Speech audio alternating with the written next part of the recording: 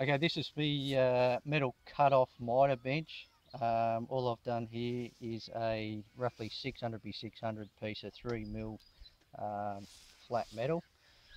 Basically cut a square out and got exactly the centre of it, and that's where that bolt is in exactly the centre. Then I've just cut a disc, roughly the same size as my 600, right in the middle, and then put these little bits of angle iron to hold in my miter, my cut-off machine.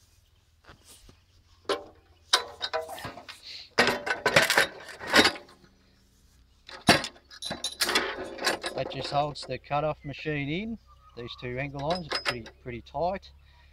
Now, one very important thing is you've got to come back to the, well, on this particular Makita cut-off saw, it's the fourth hole, which means wherever you turn this, it's in the centre. If you go back to this hole, it'll muck the whole thing up.